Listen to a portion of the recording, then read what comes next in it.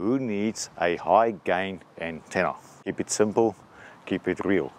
Now this could be a rhetorical question or hypothetical question, but actually it's quite an important one, and it's not just helium. This question relates to any type of application, because you always see this debate online about low gain, high gain. And this morning I actually got a question. Someone said, but your 3 dBi antenna is more expensive than a 6 dBi. Why? Gain doesn't necessarily mean better. It means more specific for a specific application.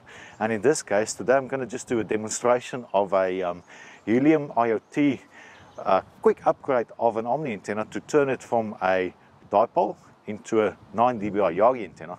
But the principle that I want to illustrate going forward is also high gain is a feature, it's not an upgrade. That's the most important thing for me. Now this of course applies to Wi-Fi, 4G, 5G, and it also applies to, there goes my antenna. It also applies to any application that you have, and today more so it applies to helium. So I just want to quickly pause this video. I was outdoors when I was shooting the actual video itself, and there's obviously a lot of stuff going through my head as I present the concept. The thing what I'm doing here is a university lecture tutorial that I kind of demonstrated and want to prove here. So it's kind of an antenna modification such as this. In my title I say you can get up to 11 dB improvement, which is correct, but there are certain conditions for that. So watch through the whole video, see at the end how I come to that number, and also the actual way that you can apply the same logic for yourself. So what I'm showing here is not just something that somebody in a wacky car park did, but it's actually something that really got you an actual result that you can also have significant better directional antenna instead of a typical stock omni antenna. Keep watching till the end and you'll see what's going on. What we work through is the actual radiation pattern and the plot. So on the screen I'm now going to throw the actual waves of what you originally have. So when you have an omni antenna, as we all know I guess, it just basically transmits or sends the signal in all directions. You assume in a good antenna, it goes everywhere. Now, what we do when we convert it to a directional antenna, you take the wave that goes everywhere and you just let it flow in one specific direction. That's what we manipulate, that's what we can control as antenna designers. You may see three-dimensional plots on data sheets. I have it on the screen. The problem with 3D plots, if you look at it on a two-dimensional print, which you can do because that's a piece of paper, if you don't see it, you struggle to visualize it.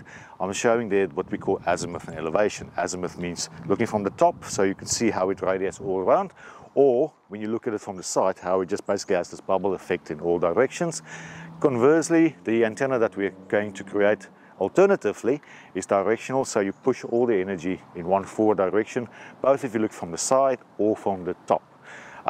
The easier way to explain this is on the 2D plot. This is the omni, which is a circle in all directions, or directional in one direction. If you look at it from the side as well, it's a bubble in both directions, or basically pushes everything into one side. Now that's really it, but again I just go back to the actual waves, which I think for video purposes is probably the simplest way to explain what I'm about to do to a stock helium antenna using nothing but paper, pieces of metal and some glue. What I'm going to do, this is the first of many videos. This one is just to say this is possible, and I will prove this was my test setup. But on subsequent videos, I'll do the helium now to say there's a template which I will put on our website that you can download and just follow the instructions, and you can also convert the your stock antenna to a highly directional antenna while you wait potentially for another one. Or you could potentially use this if you want to have a test setup for something. Subsequently, I'm going to do the same for 4G and 5G, first Australia, then also US, and if there's any interest from Europe as well in specific bands, I will do that as well. The thing is, these antennas would be frequency selective, so this one won't work in a 4G frequency as well. It might a little bit, but it's not really designed for that. And then of course Wi-Fi is a big one, because you can do the same thing on Wi-Fi. It's going to be much smaller, so probably much more elegant and easier to use. What I have here is my test setup. I have a VNA, which is a vector network analyzer. The blue box here is from MagicQ, a company in the Netherlands. I'm going to do some demos on that setup as well soon enough, but this is kind of I'd say a poor man's test of an antenna setup, and it kind of works works quite well, but there is an issue, and I can show you the issues as well, but we can work through that. So the vector network analyzer is sending a signal from one port to one antenna, then it transmits everywhere. The other antenna picks it up and sends it back to the VNA.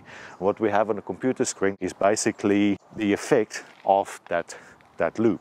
So again, I was outside and I was trying to demonstrate, I still am trying to demonstrate, you have two antennas and you're trying to communicate between the two, but I refer to S21. Now S21, if you look at typical in helium, in this case, the example would be like you have path loss, and you say, well, the RSSI at the other point is minus 110 or minus 120 dBm. What actually that number is that I say, that I refer to and that I demonstrate in the video itself, is something like, let's say, minus 40, minus 30. Basically, in an uncalibrated way, it is just giving you a reference to say from antenna A, let's say there's antenna A, to antenna B, without any calibration, without anything done, there seems to be a loss of that 40 dB of power, of signal. And it's a relative measurement. When you calibrate it, you can actually say, okay, well, level should be there, should be there. What you see through the frequencies, that is always going to be the same.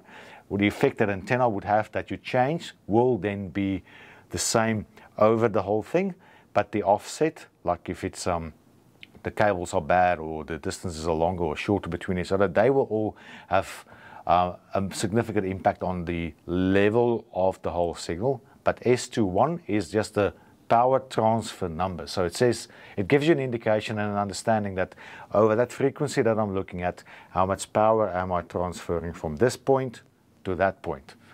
And it's just a relative number. So once you have the screen with the number, that's what you say, well, this is what I know I have. And then you start to change stuff and you will see things move up and down. Continue with the video. See, if I move around, like now, you'll see the wave, the results are actually jumpy. It goes all over the place because mainly this antenna is an omni, and I'm outdoors. There's a lot of reflections from the gate on that side, which you can't see, the building on this side, which you also can't see. We have the vehicle at the back, and everything is having an effect. That's why you need an anechoic chamber, a chamber that basically absorbs all the reflections. When you do the measurement, people also go out of the chamber so that you don't have the effect of anything else than your antenna talking to the other antenna, and you can measure in a nice clean environment what's going on. You remove all reflections. Today, this is what we have, this is what we're going to use. First thing that I found really interesting as I was building the setup, I just want to show you this before I do the actual demonstration of the concept, is you see it is quite bumpy, so it goes up and down over frequency. If I move this around, I would just move it up and down, you actually see how that wave moves. It's almost like linear, and that's exactly the problem. So as a good salesman, I'll put my marker, which is in the middle at 915, right on the dip. Why? Just because that's where it looks at its weakest, and I get probably reflections from the back. When I put a directional antenna on, we're running for bus there. When I put a directional antenna on, it's going to mainly focus on that antenna. Any reflections that I could have had from the back will have much less of an impact. So as a good salesperson, what an antenna company would do is that kind of thing, where they look at that, say, oh man, just look at that. This is the weakest.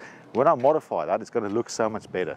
I might as well do that because that's cool. But you could see if I move it, I just move it a little bit and it's just smooth as it moves through. And this is the kind of effect that that you need to monitor and assess, and something you can't do if you don't have a VNA in your antenna setup. So high gain directional has its obvious advantages, not so much just for the forward gain, but also the fact that it's actually eliminating reflections from the back. So I just want to stop on this actual plot here and just put it on the screen again.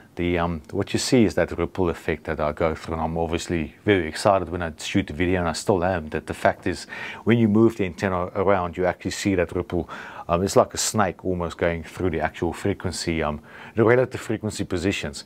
Now the ripple itself is a significant problem, and I just want to stand still on that point as well. The ripple is because of the reflections that you could see in a non-ideal environment. real life is a non-ideal environment. So everywhere you go, that's the kind of thing that you will see. You know, you remember when you, or not remember, you might know that when you walk around, your phone might fade, like go weaker and stronger. Not so much these days, the phones are better, but like in the old days or so, you would have had this fading effect that you might experience. The only way to get around this, if you do an antenna measurement like what we do there, or I did there, is basically to go into an anechoic chamber. So put source absorber around it, or to go really remote and rural that there's nothing that can reflect. As a user, an antenna installer, and this is now relevant for helium as much as it is for 4G, and well, if you had the luxury of Wi-Fi to do this, it probably is not practical, but go high. So you get your antenna away from obstructions. You get your antenna away from stuff that's going to cause trouble, over the trees, away from the gate, away from the house, away from the walls, away from the glass, all that stuff. All this effect that you see is really the effect. It's just that's a nice visual way to demonstrate the effect that reflections will have. It also ties into a video I've done late last year about reflections. That's an extreme example where you don't want to put an antenna against a metal pole. It's an extreme example, but it's the same principle again. That's the kind of thing that happens, is these reflections in phase, out of phase will cause that ripple.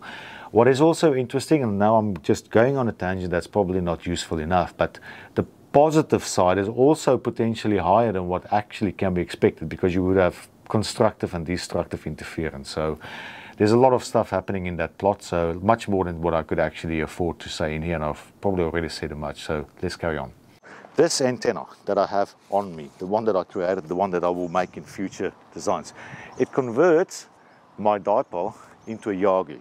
I have a reflector, I have room for my actual radiator, my element, and I have the directors in front. This is what we design using CST. Then using CST, we could calculate this and we work it out, and then I'll put it on a piece of paper. Those metal rods that I use can be kind of anything. I used spare or scrap cable, but you could use pieces of wire or anything from home. So this is a piece of carton. This is obviously my printed design that I put on there. I put the measurements on there that you can then use for yourself, and just work it out, put it where I tell you to put it, because I'll have the markings on there. And there's 2 slots. Now the 2 slots I will explain in the next video, but I'm not outside because with the wind blowing it's quite hard to actually get it to work properly. I'm just going to put it in position against the antenna. So as I say, this is what's going to happen.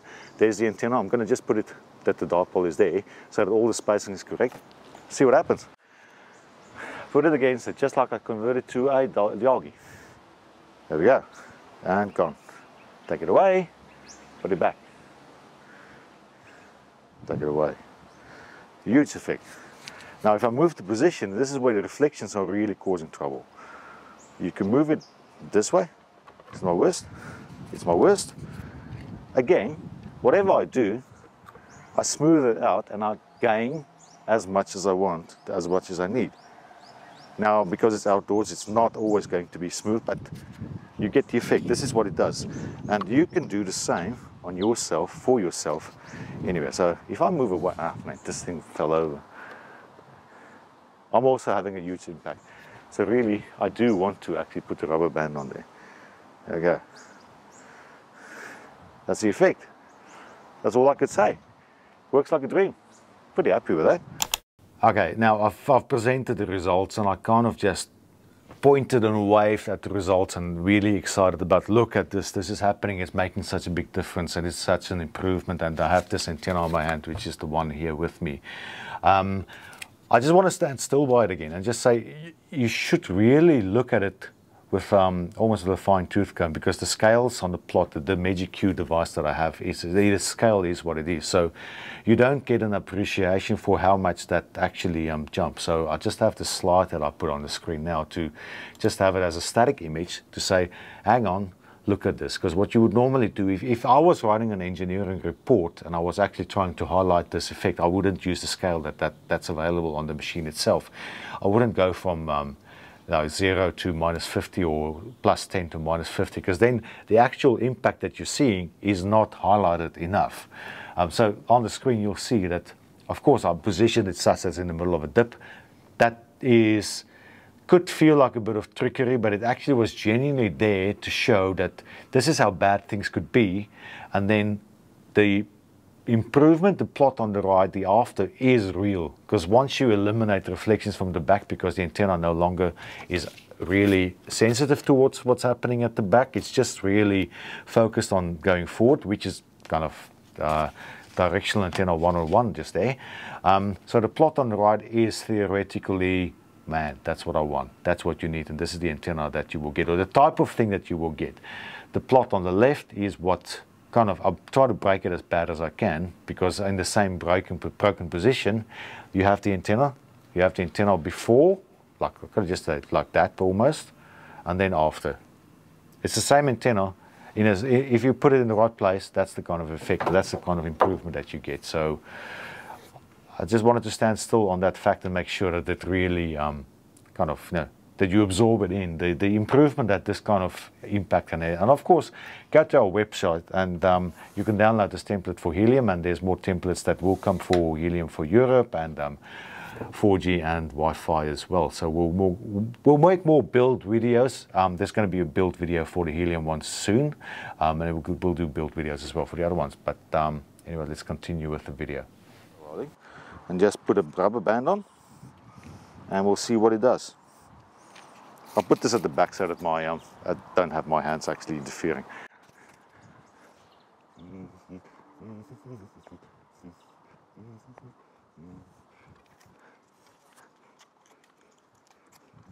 Oh yeah, rubber band is on, antenna's in position, Yagi is up, wind is blowing it over. That's how I get it there. There you go, my Yagi is up. Let's look at the results. There we go. That's that. There we go. That's why I go inside to do the rest of the video. Another thing, because now it's there, but my hand is somewhat in the way, just to show the directionality. I turn this away, if the wind actually allows me to turn it away. This is it. That's how low it goes.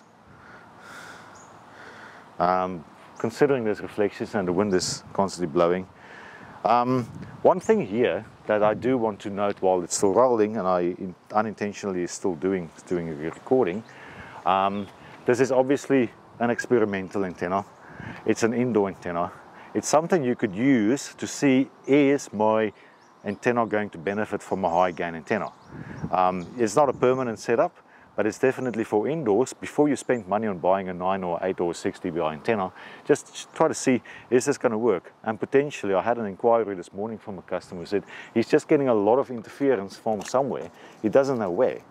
And I said, well, you know what, you need to watch this video, build one of these antennas and test. Because what I've just done with a negative test, by turning away, what it gives you is the ability to see where is it working, where is it not working. And where it's not working, you can kind of just deduce, deduct, figure out where your problems are, and then invest in an expensive antenna once you got your head around this. So let's try again. Thanks for watching. See you in the next video. Bye-bye.